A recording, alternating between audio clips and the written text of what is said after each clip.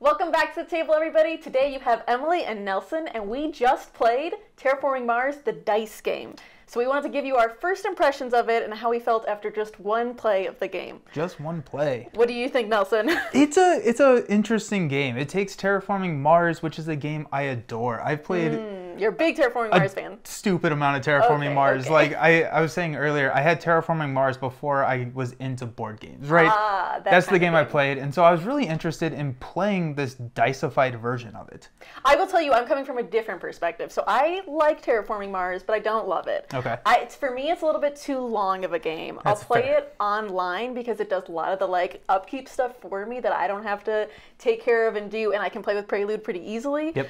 And so for me, I like Terraforming Mars with what it's doing, but it's not. It was not a gateway game for me into the hobby or anything. So I don't have any special memories of Terraforming Mars. That's fair. That's fair. But it does feel like Terraforming Mars in a way, right? It feels very much like Terraforming Mars. With the biggest difference, obviously, being that there are dice. There are dice. It's the dice game. It's the dice game. And each one of these dice has 3 different sides on it. There's a common, a uncommon, and then a rare side. So a 3, 2, 1 kind of tier system. And these are going to be your resources. So like in Terraforming Mars, you have credits that can pay for cards. Now you can get discounts for cards based on if they have specific tags or what have you. This one, that's not the case. Every single card has a cost in the upper corner, which is a symbol on one of these 15 symbols. There are 15 whole symbols, and you have to have the exact symbol in order to pay for the card. Yes. So there's a lot more of kind of trying to mana fix and trying to get the right symbols in order to pay for the cards in your tableau, rather than just, I'm going to have a lot of money and pay for everything. Yes, but there are ways to manipulate your dice, right? So there's a lot of dice manipulation that in the way that if you have enough dice, you can pretty much make any combination you want. It's just that you have to have a lot of dice. And so you do still have production in here, but production this time is going to be for specific colors of dice, not for specific resources or specific symbols. Yeah. And then depending on what you roll with those dice, you can then take like supporting actions to try to pay dice, to change their face values, or just grab more dice and keep rolling, hoping to get the thing you need. Yeah, I think one of probably my favorite thing about the game is the turn structure, where you take a support action and then a main action. Now the support action, the most common one that I was taking was you can pick any one of the dice and roll it, and you have that resource now. Or you can use any of your dice to change another dice already in your pool to something else, so you can kind of fix to pay for a card. Or you can discard a card to draw 2 cards. And I think that discard a die to get 2 cards. Yeah, sorry, discard a die to get 2 cards. I think that last one is a lot better. It's you more did that powerful a lot. than you think. Yes, yes. It worked out really well. In like when you're playing Terraforming Mars, it feels like you're trying really hard to get the right cards to synergize with your engine.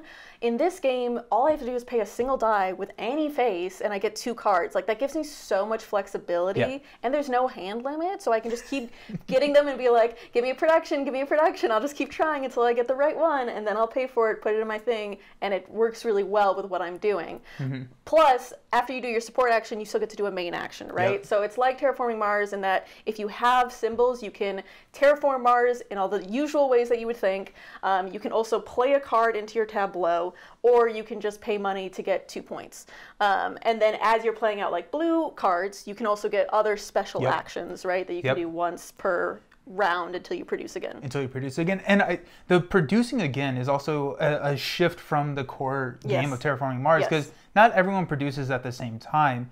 Whenever you want to, you forego your normal turn and take a production action. So discard down to 3 dice, draw up to 5 cards, discarding any ones before you draw, and then you get your production, which is what Emily was talking about, where you get all your new dice and you get to roll into your resources for the next round. Which at the beginning, right, could be very few dice, right? You started with one that only gives you 1 production die. So once you didn't really want to produce because that was going to take you down to very few. At the end, though, I was getting 10 dice for production. So I was like, I don't care. I want to produce as much as possible because I was getting a point, 10 dice. It gives me a huge amount of flexibility. You were producing more dice than I ever had in the game. So yeah, it's a really interesting structure and the timing of it. And we only played it once. This is the first time we played. And similar to Terraforming Mars, it has an interesting ramp.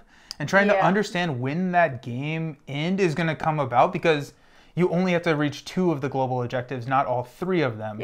Trying to figure out when exactly that's going to be, I think is going to be some of the fun in multiple plays of this game. Yeah, is I would agree. Hit that ramp at the right time that's very satisfying. Yeah, especially because like in our game, our temperature is barely up at all, Yeah, right? it's very we cold on just Mars. did the oxygen and the oceans, whereas in like Terraforming Mars, I feel like you can see it coming a little bit more. And this one, I was kind of like, are we halfway through, or are we a quarter through? And because it's giving you so much flexibility, even earlier in the game, I was like, oh, we must be close to finishing, right? And I was like, actually, we're nowhere near finishing. We just have a ton of resources and a ton of things going on. So with that being said, Nelson, who would you say this game is for? I think that this game is for, okay, let's talk about Ares Expedition, this game, and that game, because I think we're gonna be able to frame which one of these games is for you, or the best choice for you. And so I think that this game is for those people who want a shorter experience, but still want to feel that like same core love of Terraforming Mars, where they're, making progress, getting to trigger all of your cards on your tableau and finding the cards that are going to work for your situation. I think people who want that in a hour-long game are going to really enjoy this type of game. Yeah, and I remember when Ares Expedition came out, people were saying a similar thing where they were like, it's kind of like Terraforming Mars, but shorter.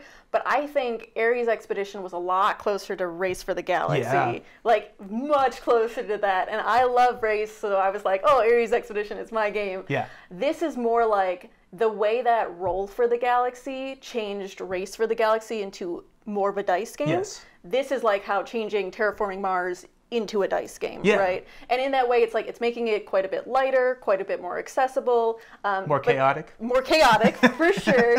A little bit more randomness. But I think it really did make it a lot shorter and a lot more accessible, even for people who, like, I wouldn't probably just bring Terraforming Mars to somebody who doesn't usually play board games, who's not into the hobby.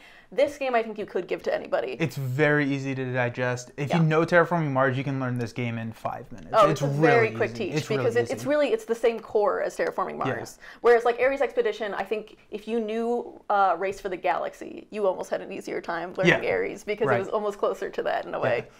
That being said, I like the comparison with Race and Roll. I came into this game expecting it to feel like Roll for the Galaxy because that was my experience with Ares. It felt like Race for the Galaxy, and I didn't really get that too much. No. I think that they have a same feel for how they changed the core game, but the two dice games feel very separate from each other. Yeah, I would say, because Roll for the Galaxy was really, like, it's just as heavy almost as Race for the Galaxy. This is much more accessible. Yeah. This is much more like a simpler experience, a simplified experience, and like you said, quite a bit more chaotic. So to who it's for, I would say somebody who liked Terraforming Mars as a great, like, game that you like the mechanics of, but you wanted it shorter, simplified, that you can play with people who aren't hobby enthusiasts. Me. So this is one for me. Yep. And who it's not for, though, I would say people who were diehard Terraforming Mars fans, because there are probably going to be some frustrating moments you could probably speak to, Nelson. Yeah. You can't approach this game and expect to have the same level of strategic thinking and planning that you would in Terraforming Mars. There's dice rolling, which is random. You're not drafting cards, which is a variant that I've always played with in Terraforming Mars, where you get to kind of pick and curate the cards in your hand. So there's a lot of levers of randomness in this game, and so it feels like a very tactical game where I'm making the best decision for that time. And so if you are someone who really likes the strategic, I'm going to plan out 3 generations ahead from now, this is really going to pay off, that's going to be very challenging to do in this game. And so if that's something that you love to do, maybe this game is not for you. Yeah, and I would say even like, especially in Terraforming Mars, where you place on the board is very important. You own specific spots. That's not a thing here. So we're only getting points once you place it, and then I don't own any of those spaces on the board. So it is, like you were saying, very tactical. And that, like, what do I have in my hand right now? What can I do best right now? What has nobody gone for? And I'll just start going for that. So a very different feel than your regular Terraforming Mars might make you go into the direction of.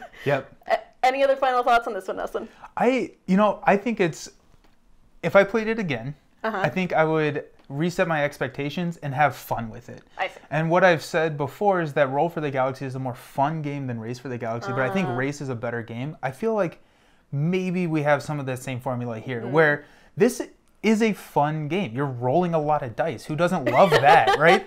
And just trying to figure that out, and then just discarding this dice for 2 cards to just see all the cards. That's fun. It's fun. It's fun. And we didn't even talk about, too, that, like, when we get to 5 points and 12 points, you also get these bonus cards that are making it easier for you to do more things. So it's really rewarding you. And throughout the game, it's like you're getting nice things all the time. It's not as restrictive, I would definitely say. Oh, yeah. You feel like you can do a lot in this game. Yeah. So that was Terraforming Mars, the dice game. If you have any questions about it, please put it in the comments below, and we'll love to answer you there. Until next time, make sure everyone has the fun at the table, and we'll see you then.